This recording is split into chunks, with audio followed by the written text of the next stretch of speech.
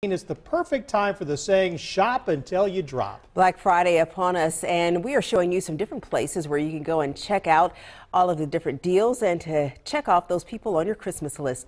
7 News reporter Christine Scarpelli live in downtown Greer, shopping local. Hey guys. You bet we are, absolutely, and loving it. We're having so much fun. Started out at Foodie's Farm Shop, and then just a few doors down, we're with Lisa Garland this morning at Stomping Grounds Coffee and Wine Bar. And let me tell you, they've got even more than that. This place, I think, not only offers an atmosphere where you can have a meeting to quietly work by yourself, but you also can have a great bite to eat or drink. What do we have in front of us here, Lisa? Well, I have a little array of types of coffee brewing Fancy methods. Coffee? Yes, I thought maybe I could share that real quick. For Christmas, we sell pounds of coffee from Little River Roasters in Spartanburg. Oh, yeah. We try to shop local.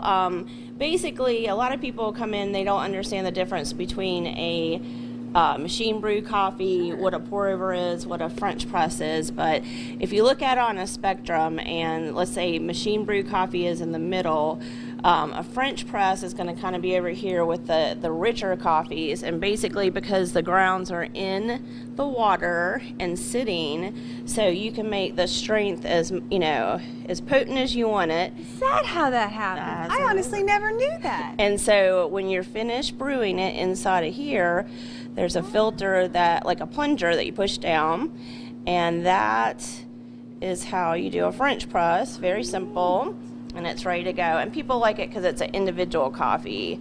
Fascinating. All you have to do is boil the water and have the grounds. This is a pour over. It's going to kind of be on the opposite end of the spectrum.